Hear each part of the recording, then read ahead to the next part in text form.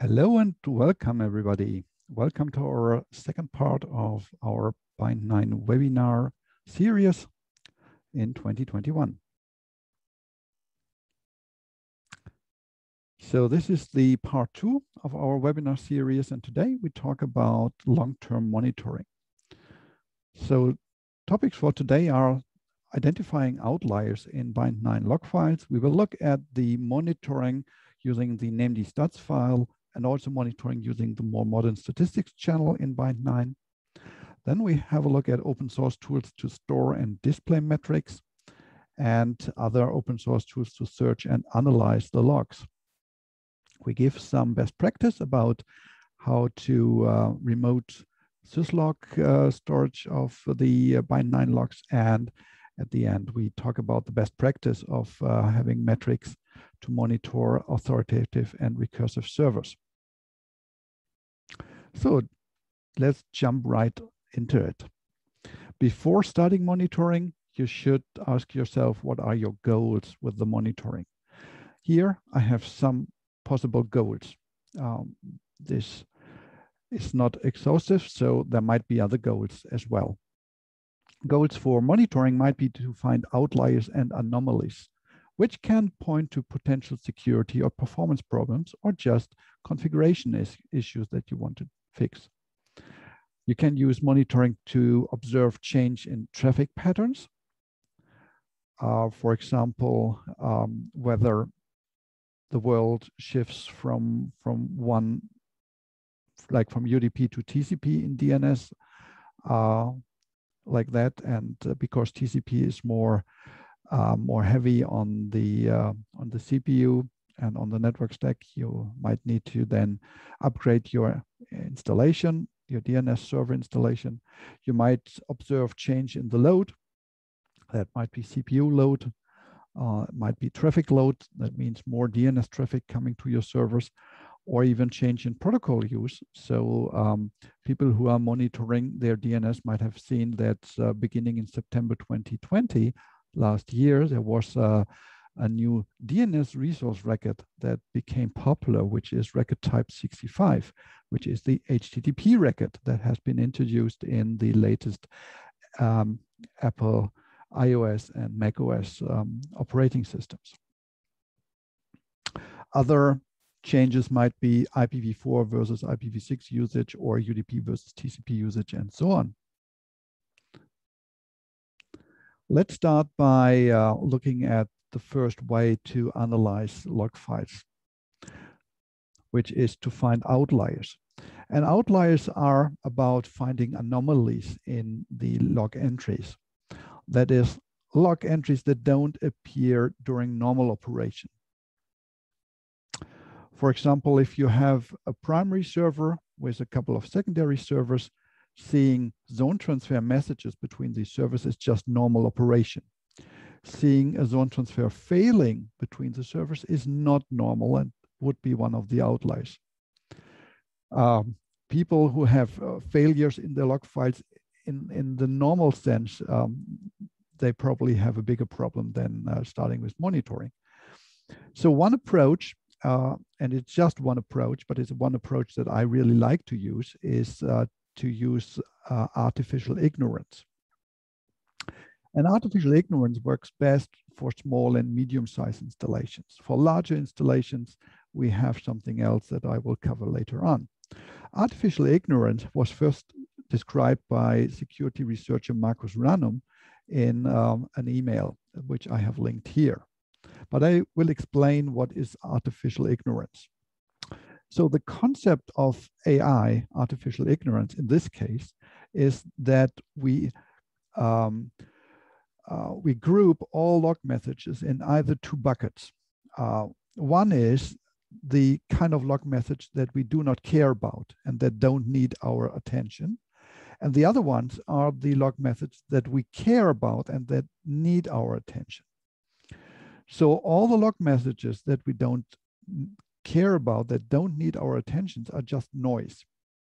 That might be still valid to collect these log messages because we can use them for statistical analysis, like the zone transfer logs. So it's nice to have a log entry that tells us that zone transfer was successful, but that should be the normal case. That is nothing that we are really concerned about.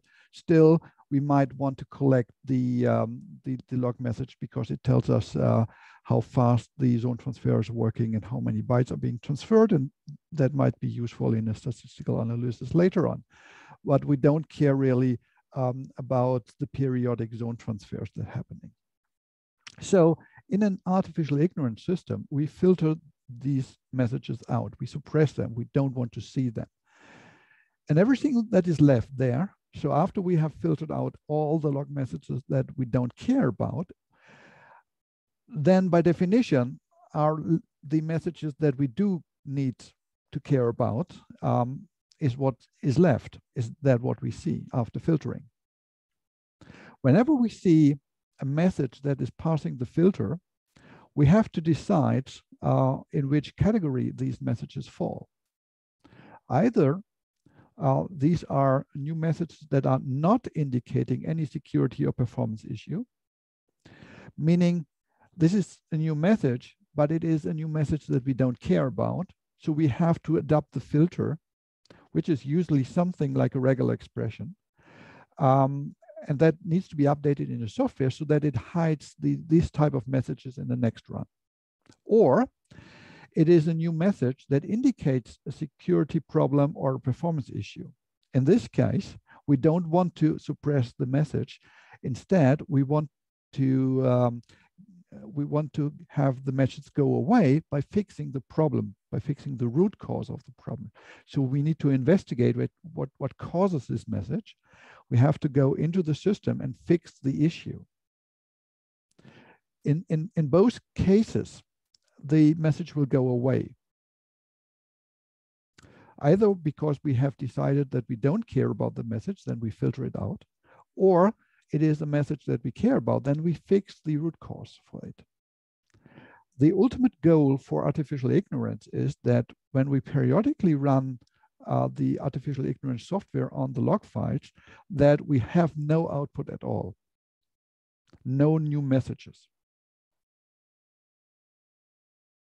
So some people run AI software periodically, like every 24 hours or every hour, and then the results are sent via email or via chat, like Slack or something like that, to the group of administrators.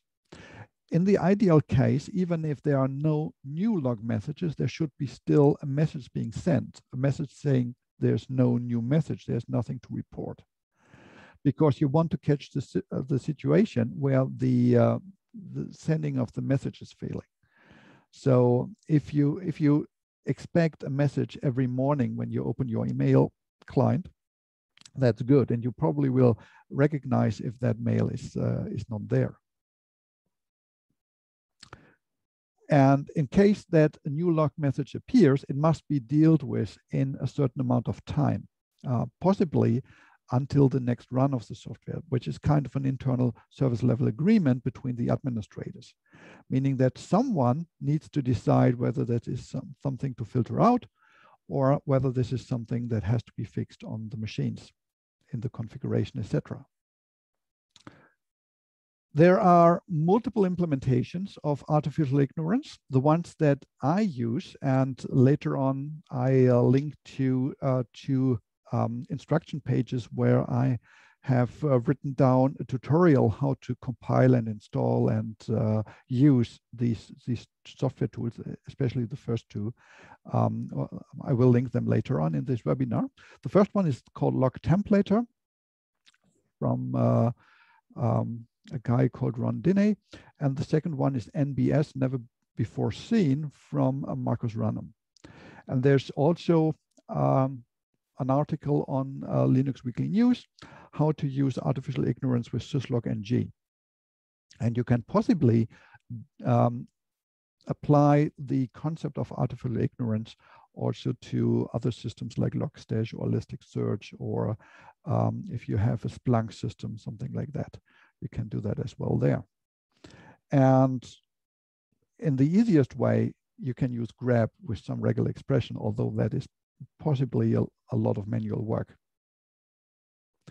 Additional information about artificial ignorance. There is a very good PDF document from Markus Ranum that I've linked here. It's from one of his trainings on logging, and these are 200 and some odd pages about very good information on logging and how to get the most out of log information. Rainer Gerhardt, who is the author behind rsyslog, has written about syslog normalization, which is also going into that direction. And David Lang from Intuit has a talk about building a 100K logs per second system, which also has some interesting information in there. So that was artificial ignorance and how to find outliers in the system. Next is the monitoring from namedStats file.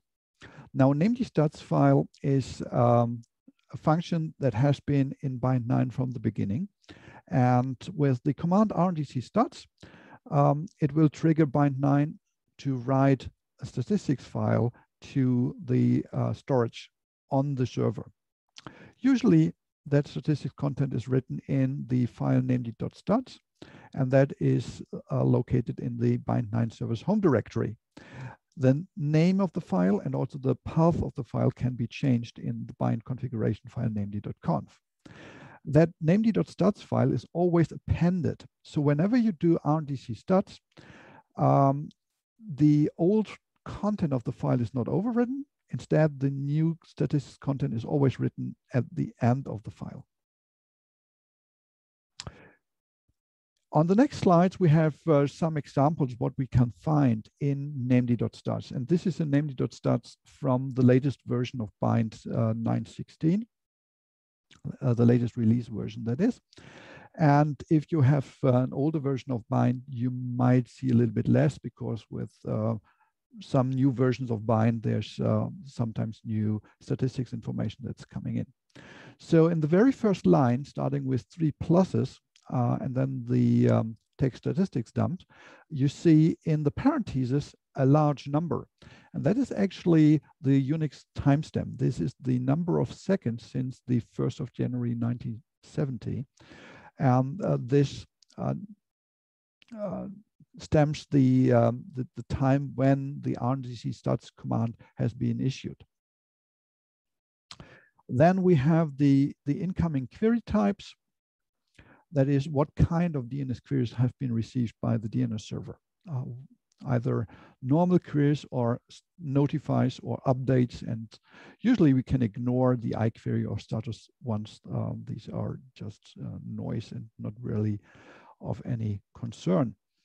And below that, we have the record types that has been queried, whether that is IPv4A records or IPv6 quad A records, and so on. Then we have the return codes that have been sent out to the clients or the DNS resolvers, depending whether this is a bind server that acts as an authoritative server or as a resolver. And we have, in case of a resolver, we have the queries to external DNS that has been done from this machine. In addition, the bind name server keeps a lot of statistics about its inner workings. For example, about the network, also the kind of query results being sent back, how many queries have been dropped for various reasons, failures, and so on. A lot of useful information can be found in the named.stats. Here we see additional information, for example, also the performance of outgoing DNS queries, or more correct, the performance of the answers coming back for the outgoing queries. Information about the caches in case of a DNS resolver, how many cache hits, how many cache misses, how many memory is being used for the cache. About the per zone statistics, this is something that you have to enable on demand, or not on demand, but it's not enabled by default in the named.conf configuration. So if you want to have statistics per zone, you have to enable that in the bind configuration, and we'll cover the statements to use to enable this in a moment. And these are the statistics for the zone example.net that we see here. And we have glue, per zone glue cache statistics, which can help to find issues with glue records for your zones. For example, if you have name server entries in your zone files that require glue, but glue is missing, then bind will record these statistics in here. And at the very end of a statistics dump, we have the ---- statistics dump. And then again, the same timestamp as before. And these both timestamps, they kind of enclose the whole statistics information. And this is being used by parsers that parse the data to find each chunk of statistics data. So I mentioned already that zone statistics are not enabled by default. They need to be enabled in the bind name configuration file. You can either do that globally in the option block with zone statistics, yes, or you enable that per zone, just for the zones that you care about the zone statistics. Because statistics require bind to do some additional work, like incrementing all the variables per zone, this takes a little bit of CPU power, but usually it's so little that you can't really measure it. So I would say that there is no ill effect when enabling zone statistics. At least I've never seen any performance degradations because of zone statistics. So many popular monitoring tools and network monitoring tools, they offer modules that can use the data in DNSdist. And a few of them are listed here. There are many, many more. I would say that the monitoring using the data from DNSdist is the most supported one, because it has been in bind 9 from the very beginning. But there are some challenges with the monitoring using DNSdist. The file will always grow. I've told you that it always appends at the end, and you should create some mechanism to purge the file from time to time, maybe weekly, maybe monthly. I've seen installations that run for multiple years and where the DNSdist had never been purged, and because there was some script that was calling RNDC stats like every minute or every 5 minutes, that file has been grown to be 4 or 5 gigabytes in size. Now, that by itself is not a big problem if there's enough storage space, but the parsers that go through the file, they need to find the new information. Usually what they do is they open the file and then they search from the beginning to the end. And the larger the file, the more CPU power is being used from the plugins, and also the more I/O is being generated, and that can hurt the performance of the name server itself. Second challenge with named.stat is that it contains human readable data. It's not really designed to be parsable by software, even though it's not the hardest format to parse with software. It's not created to do it that way. So if the content of named.stat change because there's a new bind 9 release, some monitoring plugins might fail because the parser is not well written and barfs about the new content in the file. So whenever you upgrade bind and you have a monitoring tool running that uses named.stat, look at the changelog and see if there's a change in the statistics output, and even if there's nothing in the changelog, it might be a good idea to install the new version first on a test system, do an RNDstats, compare the output with the previous release version, and see if something has changed in there. And then just observe if the plugin just still works correctly. Because sometimes these kind of monitoring plugins tend to fail silently. So they don't give an error message, but they just might to give wrong metrics, which is equally bad. There is a new modern way of getting statistics from Bind9, which is the statistics channel. And the statistics channel allows an outside software to retrieve statistics from a Bind9 server via the HTTP protocol. That means that Bind9 has a tiny built-in web server.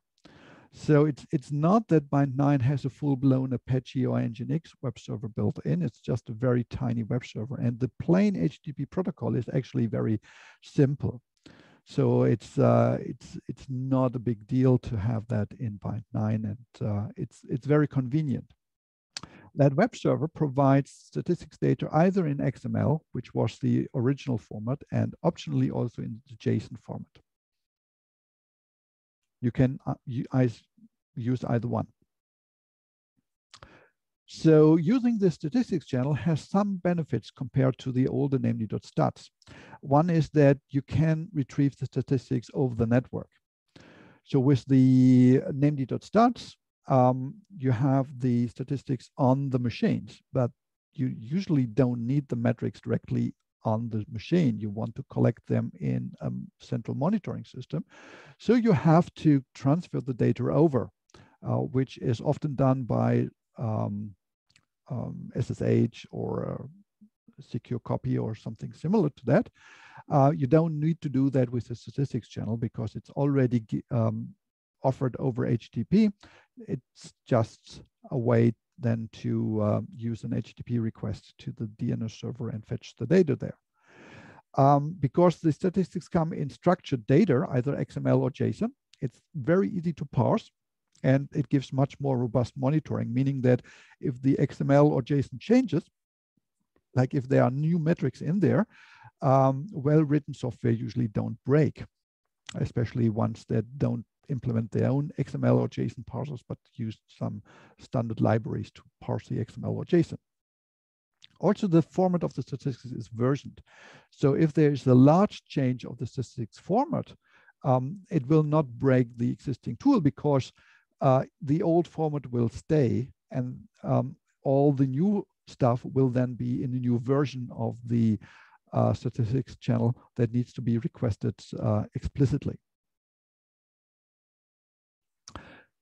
In order to use the statistics channel, there are some dependencies on the software side if you build Bind yourself or if you install Bind from some packages. In order to provide statistics over XML, Bind9 must be compiled with the libxml2 library. And for JSON output, the Bind9 server needs to be compiled with JSON-C library. The ISC Bind9 packages that are available directly from ISC contain support for both the XML and the JSON functions. So if you use these packages, which are also often more up-to-date than the ones you get from the Linux distributions, you also get all the features that might not be enabled in your Linux or Unix distribution. The Bind9 statistics channel over HTTP is not enabled by default. You have to enable that in the namely.conf. And the statistics, they have their own statistics block. It's an own configuration block starting with statistics channel. And then you define the IP addresses and the port numbers on which the HTTP server should run. And you also give one or more access control lists that define which clients are allowed to fetch the data. Here in this example, we see an IPv4 statistics channel configuration and IPv6 statistics channel configuration. The XML statistics come with an XML style sheet. So what you can do is, if you have a Chrome-based browser, that is a browser that uses WebKit as its backend. So that can be a Google Chrome, that can be Vivaldi, Brave, that can be the new Microsoft Edge.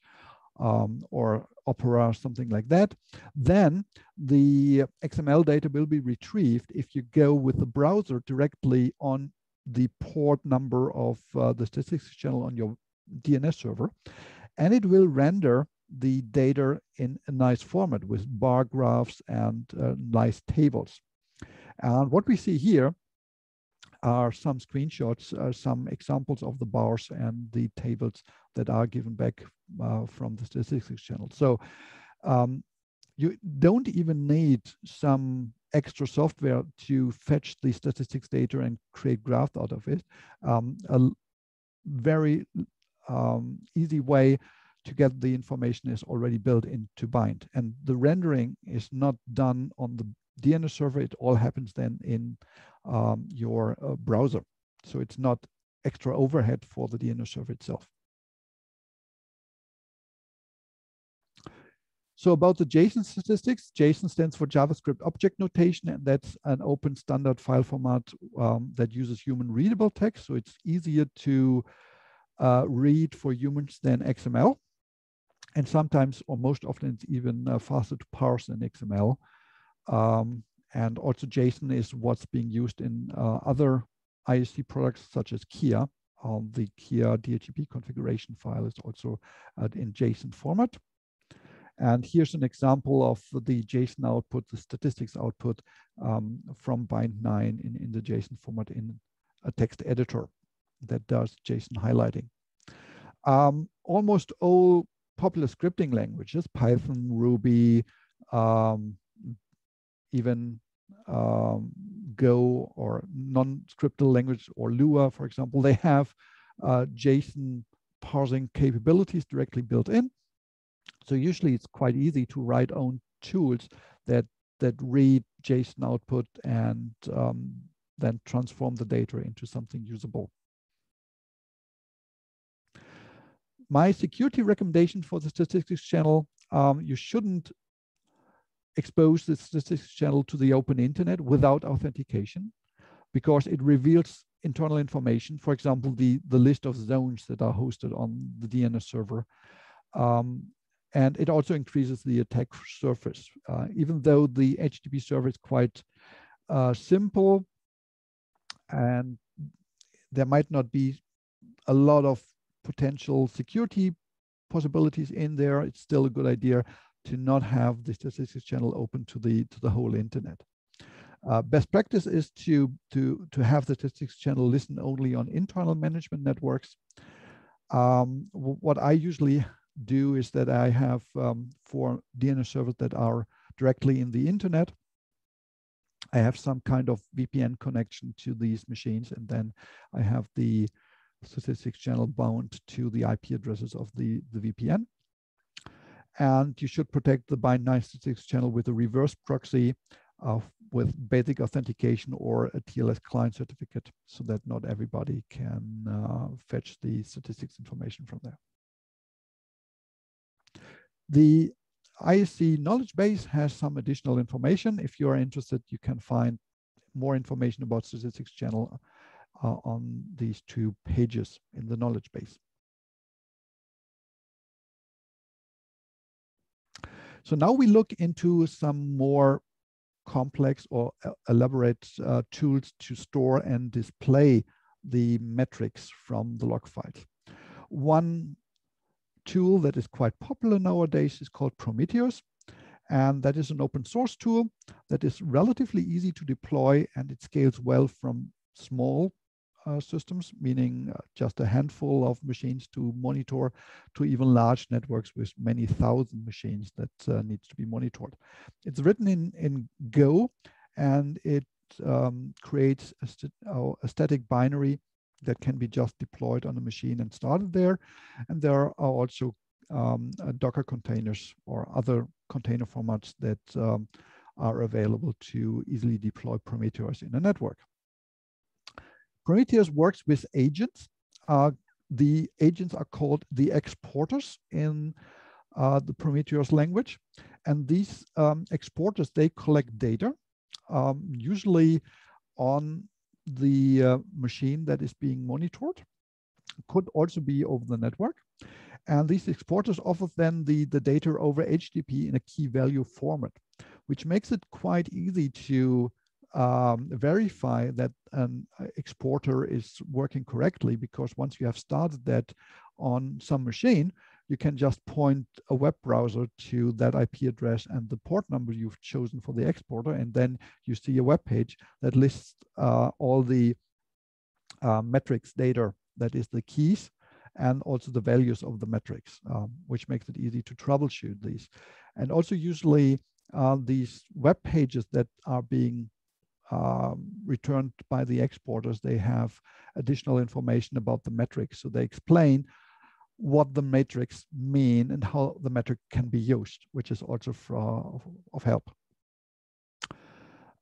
It's also quite easy to write custom exporters, because all you need to have is some tool that collects data locally on the machine and then exposes that on a web page.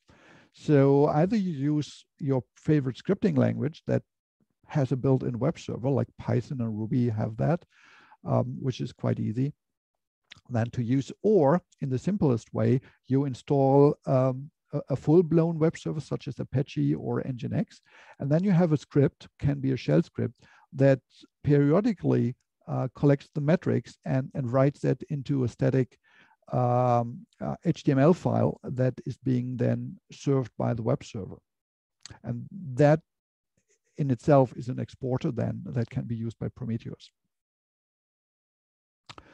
For bind9, there are exporters that can collect the local statistics data with named.stats or via the network, which is then the statistics channel. So we have all these agents, the exporters, and then there is a central Prometheus server that collects the data from the agent and stores it in a time series database. And that data that is being stored in the central Prometheus server can be queried over a web interface. There is a simple visualization of the data directly available in Prometheus, but most people use Grafana as a visualization front end that will use the data stored in Prometheus and will create nice graphs and gauges and alerts from the data. So here we see the architecture. It's a pull architecture in the way that the Prometheus server, the central server, it connects to the agent. The agent exposes the data over HTTP, and the central server connects to all the agents one by one, collects the metrics and stores it. So here we see the Prometheus server asking one bind9 server for the statistics, and here it uses it asks another machine over HTTP. And then either the administrator directly goes with the web browser to the Prometheus web user interface, or the user goes to a Grafana machine, which can actually be hosted on the same machine. It doesn't need to be two machines. And then Grafana will, in the backend, ask Prometheus for the data and will visualize the data. So here's a list of Prometheus exporters for DNS. The first three are directly bind9 related. The first one is a stats exporter that runs locally on a bind9 server and that makes use of the named.stats. So it calls automatically, periodically RDC stats and then reads the named.stats file. We have a bind9 statistics exporter that makes use of the statistics channel directly from ISC, which is part of Stork, which is part of the Kia project. Even though it's part of Kia, and Kia is mostly DHCP, there is some interesting metrics collection available there for bind9 servers as well. And in future versions, there might be even more stuff in Stork that can work with bind9 servers. But for now, you can use Stork as a statistics exporter for Prometheus for bind9 servers. And there's an independent statistics exporter that uses the statistics channel as well. There's a latency monitor exporter that especially measures the latency for DNS queries. One exporter checks the signature validation for DNSSEC signed zones and can alert if signatures expire. The DNS record TTL monitor checks the TTL seen from the outside world. The node DNS exporter looks for the DNS configuration, the client configuration, can be useful for DNS clients or cloud instances. And the DNS lookup test exporter is a very simple exporter that just does configure DNS lookups and reports whether that lookup is successful or not successful. So there's many options there.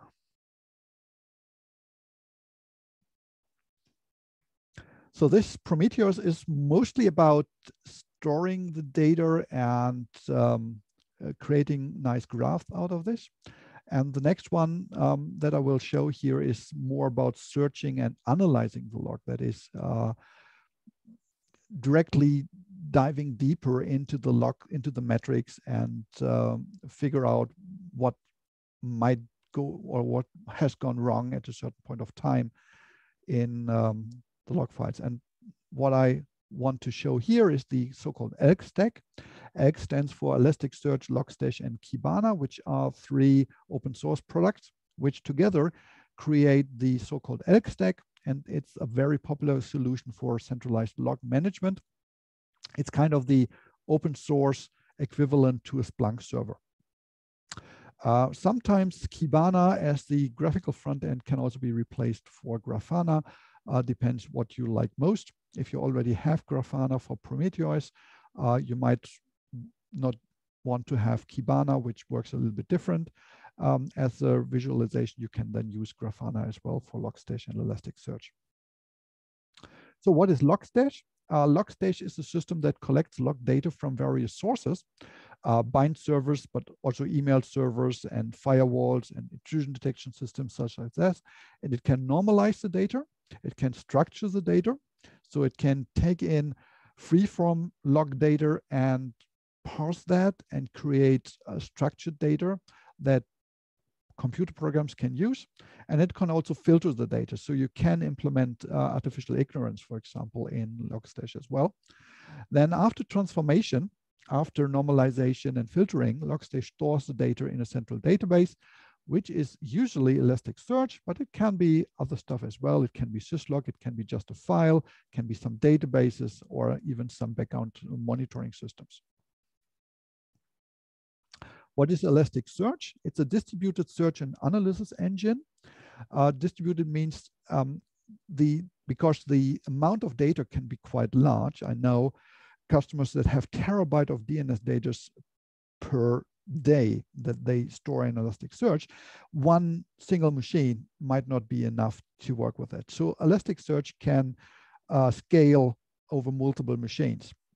And still it has one single database that you can search, which is quite nice if you work with large amounts of data.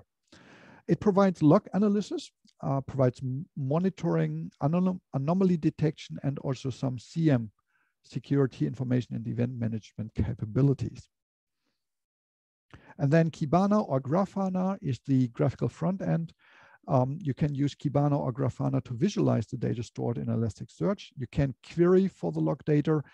For example, you can search, give me all the queries for a certain IP address in a certain time frame, or give me all queries for record type NAPTR that contain a weight of 30, something like that. These kind of queries you can give into the system, and it allows you to interactive drill down into the data set. So you can almost click on everything in the graphical interface, and it will then drill down directly and filter on directly on that item that you have clicked on.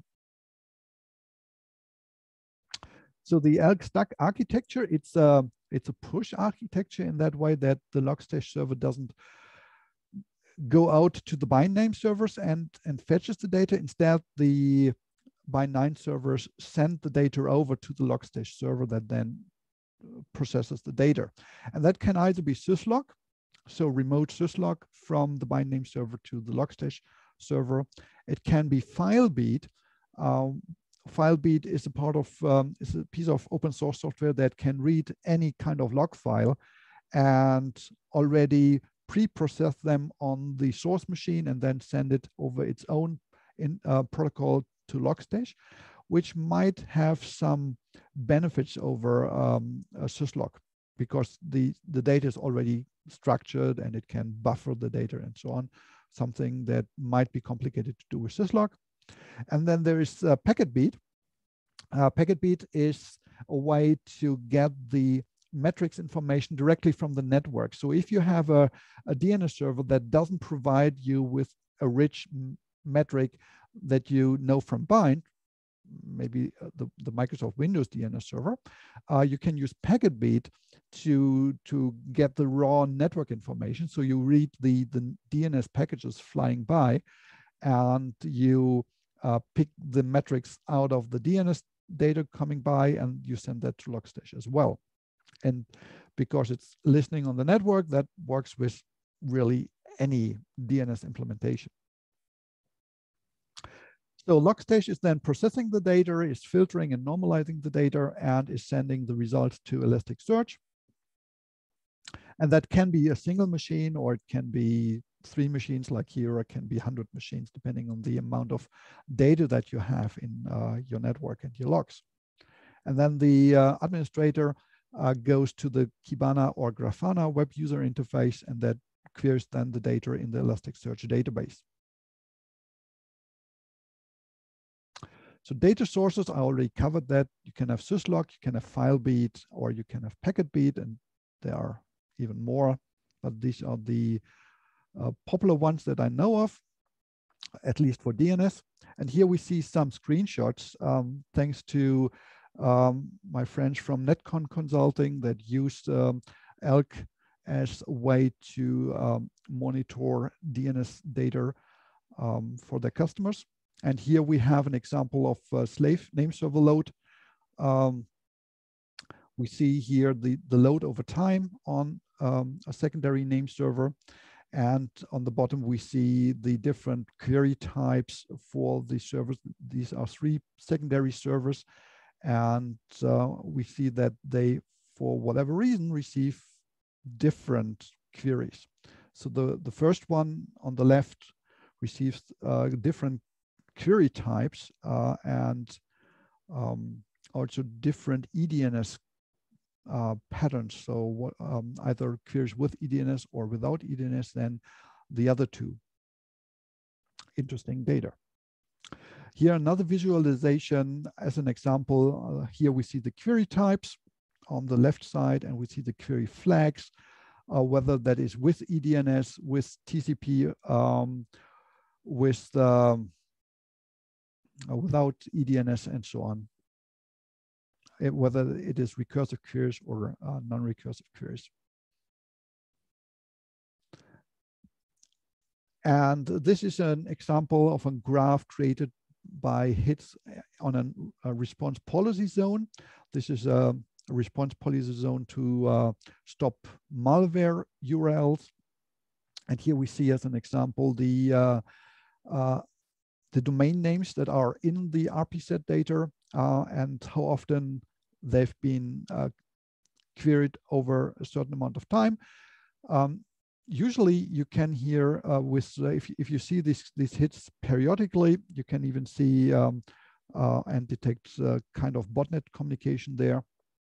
We see the counts here, and with drilling down, this would be if you click on one of the list entries at the bottom, you will then see the IP addresses that really created these queries. And then in an enterprise network, you can then look up or check these machines, whether they are infected with whatever malware created these queries at the first place. So it's quite an impressive machine. It requires some amount of installation and configuration at first, but it really pays off. Once you have this machine, you have a much better insight into your DNS and in your whole network in general. So we have seen some tools that we can use for log analysis, and now let's see some best practice for bind9 logs and remote syslog. So it's very good to have a central log server where you can correlate the log events and do central log analysis. That can either be just a central syslog server, which is the easiest part. It could be a Prometheus or could be something like Elasticsearch and an elk stack. Log data can either be transferred with syslog, which is push, or systemd journal, which is either push or pull. Additional information on that we had in the first session of our webinar series. I would recommend to use TLS transport security for sending log data over untrusted networks. So if you have DNS servers in the internet and you collect log data from there, secure that transport with TLS or a VPN. So it shouldn't go unsecured over the network. And the central server should store the data in some kind of structured way, either a database. And if that is a large amount of data, then a central server might actually be a cluster of multiple machines, like with the example of Elasticsearch. You should plan your logging. You should estimate the number of log events you have per second, and you should plan for the worst case, meaning DDoS attack on your system, for example.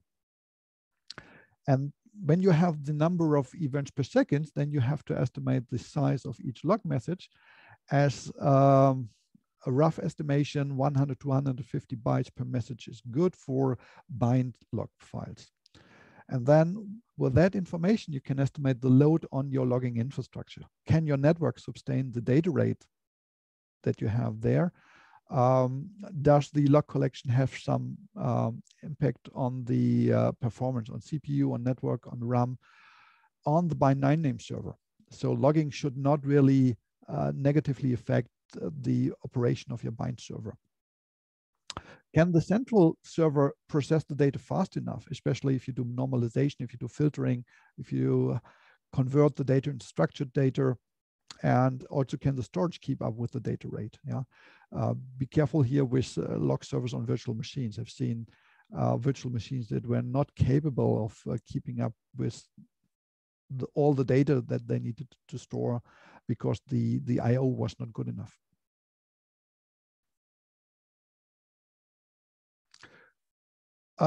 Also, check how long then a typical query into the data takes. So if you want to know something about a certain query, test out how long it takes to really for the central log system to return the answer. Seconds or a few minutes is good, hours not so good.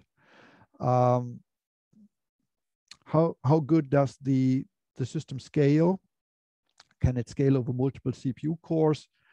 Does it work with non-unified memory architectures? Can it scale over multiple machines even? If you are in Europe, or if you care about data privacy, how the log data be secured, because in log data there can be personal identifiable information. Do you need to encrypt the storage? Do you need to encrypt transport? You probably need to have user authentication, who can query into the log data. And you might also want to have log source authentication. So some authentication of the machines that send the log data in. And of course, the log server itself needs monitoring too, not only your DNS servers. So normalizing the data, it is a good idea to normalize the log data before sending and storing. Unfortunately, the syslog data and also the bind9 log data is unstructured, meaning that there is a message, but there is no certain structure that highlights IP addresses in the messages. If you need to find the IP address in a bind9 log message, you have to parse the message and be intelligent about detecting IP addresses in there, because they are not always in the same field, because there are no fields in the log messages.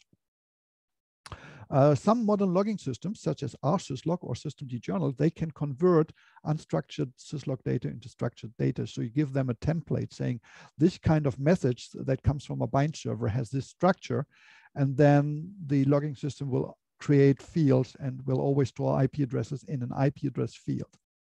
And such structured data is then more easily to filter and search. And if possible, that normalization and creating the structure should already be done on the source. See next slide on that. The latest syslog RC 5424, defines a structured log format that could be used if you are logging over syslogs. For example, you can use rsyslog to convert bind logs into structured RC 5424 to send that on. And the link here to the rsyslog documentation describes how to do log normalization for different formats. Some of the bind 9 categories can be very chatty, especially during a DDoS attack. You can have then an overload in logging. Might be good to filter out irrelevant information before the log is being sent over the network. Artificial ignorance can be used for that as well. And some syslog server implementations support local buffering, but that needs to be configured, meaning if the network or the central log server cannot cope up with the amount of data being sent, then the syslog server on the bind 9 side will detect that and will start buffering the log information on local storage. And once the network is clear, once the load on the central server is going to normal again, it will then play back the buffer syslog information to the central server so that no information is being lost. However, if you create such a buffer, make sure that the local buffer cannot fill the local storage, meaning create a dedicated log buffer partition, or if the software allows that, limit the buffer to a certain size. The link here explains how to do reliable forwarding of syslog messages with rsyslog, which explains the buffering so that no log messages get lost on the way. So I talked already about that, about log server security. DNS data can contain sensitive information, IP addresses, sometimes even personalized domain names. For example, some shops use personalized URLs on wildcard domain names. So every customer has its own personalized domain name that they use as a new URL. And if that log data goes over untrusted networks, it might be good to secure that with TLS.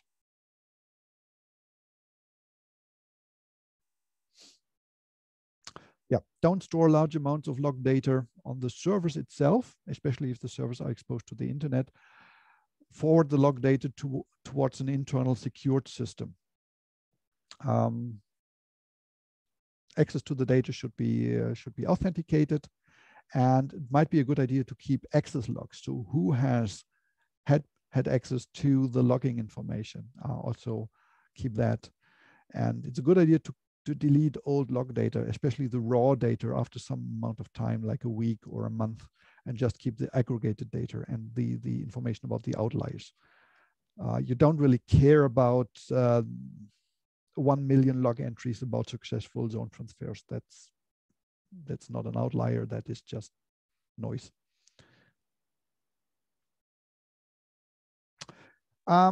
If you work with security sensitive data, for example, if you operate a top-level domain, something like that, or very sensitive domain, you might want to apply cryptographic signatures to the log messages so that you are able to detect tampering. Systemd supports that with forward secure sealing. We had that in part 1 of our webinar series. rsyslog also support that with the keyless signature infrastructure. Keyless infrastructure also support blockchains. So that is, I'm not sure if that is terribly useful for this, but it can help to get funding, especially in academia. And don't forget the human factor. You can condense and you can aggregate the log information in very sophisticated way, but in the end, it has to be some human that needs to check the log data and react on the log data. And here's a quote from Markus Ranum again: nobody can replace a good analyst with a Perl script. So you can't 100% automate the log analysis. There always needs to be, at some point of time, some human that looks at the log data and sees what's going on. The challenge is to condense the log information so that it just takes a few minutes per day or so to go through the log files, or not the log files, but the remaining log information to find the interesting data there. So last, before we come to an end here, is the best practices for metrics. What do you want to monitor? Here's a list of metrics that you might want to monitor for DNS resolver. The memory consumption is one part, because a DNS resolver builds up a large cache, and you want to make sure that you don't run out of physical memory there. If your machine starts heavy swapping or paging out a lot of data, that might be a problem, that you don't have enough physical memory in the machine. A little bit of paging, a little bit of swapping is not a problem, but it shouldn't occur too often. CPU load on a resolver is important, because compared to authoritative servers, resolving is more work, and a DNS resolver can hit the upper bound on a CPU load. Network card utilization. Network cards could be the bottlenecks, especially if there's problems with the drivers in the operating system. A number of clients per time unit, number of concurrent clients per UDP and TCP is interesting to monitor. The rate of incoming TCP versus UDP queries. There might be a change in the operating systems, the clients using. You want to detect that if clients switching over to TCP, which also might be an indication that somewhere is a problem with fragmentation, or with large answers that are larger than the EDN's buffer size. And also the rate of outgoing TCP versus UDP queries, because there might be, on the authoritative side, a problem with large answers as well. Number of outgoing serve fail responses.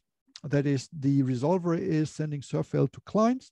That might be an indicator for DNSSEC validation issues, or a server issue somewhere.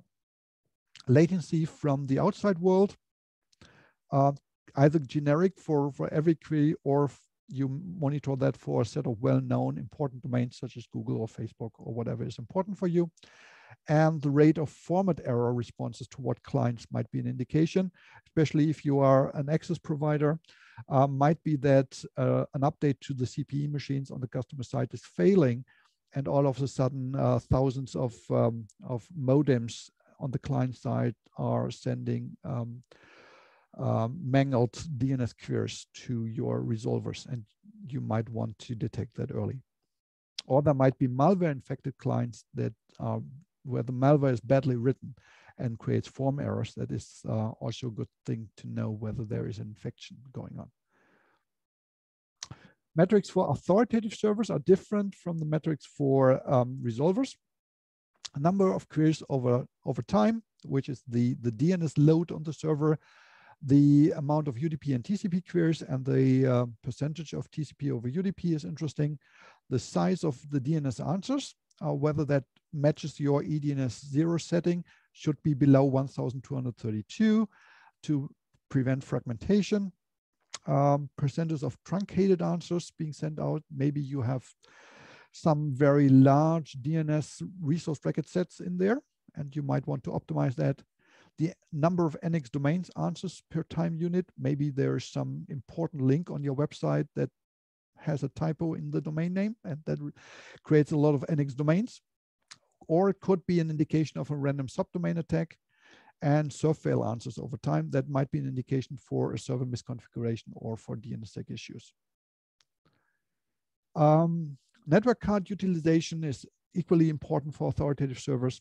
If you use DNSsec with NSEC3, in that case, and I would say in that case only, CPU utilization is important on an authoritative server. Zone transfers per time unit and also zone transfers errors are important to monitor. If you do response rate limiting, then monitoring per client IP, who is being rate limited and for what reason.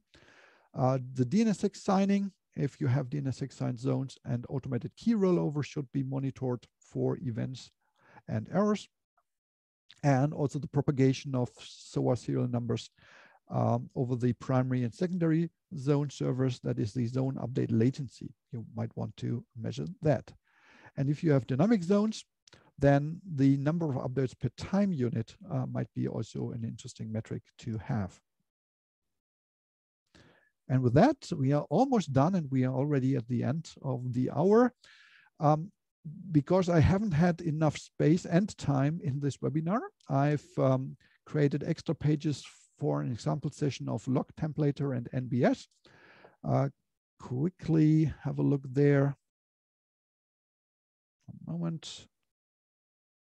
Here we are. It looks like this. It gives an example on how to create log entries in bind in the log configuration, then how to install the software, and how to use it in a step-to-step guide. I hope this is useful. If you have additional questions, just don't hesitate to send me an email and I will help you with that. And the information and screenshots about bind 9 log analysis with ELK has been provided by my good friends at Netcon Unternehmensberatung, and you find the link here. And if you are wrangling with an ELK and you need help, the good guys at Netcon are probably there to help you as well. So what's left is to point you to the upcoming webinars. We have the session on load balancing with DNSdist in April, and in May and June, we talk about dynamic zones, basics and advanced topics. And with that, and with just 1 minute over time, we come to the question and answers. Thank you very much, Carsten. That was great. We only have so far 4 questions, and JP has already waded in and answered some of them. One question I think a lot of people might be interested in: are the stats provided by DNSdist.stats and the stats channel identical, or does one of the two provide more data than the other? I'm not 100% sure. I would say there is probably some differences. But, JP has said that the stats channel gives more information, but most of the additional information is mainly useful for developers. I would say so as well, yeah. The important stuff is available in both. So one question that isn't answered is from John. It seems that PacketBeat could lower the performance hit on the bind server for full query response logging and would also help with unstructured logging. Does this sound correct? Yes, that is 100% correct, especially because PacketBeat can run on a dedicated machine. It doesn't need to be run on the bind name server itself. So PacketBeat can be used without any performance impact on the bind name server. Well, that's a huge point then, because of course, full query and response logging is puts quite a load on the server. Yes. And Anshul asked, can we specify particular metrics to be served either over the HTTP or the statistics channel? I'm not aware of that. Yeah, that's JP's opinion as well, was, you know, you get what you get in each channel. And you can filter that with JQ or similar tools. Yeah. Okay, well, that's it for the questions. Thank you very much for another useful webinar. I'll send out a link to the recording and the slides after a day or so to process those. Yes, thank you, everybody. Have a good week and see you next time.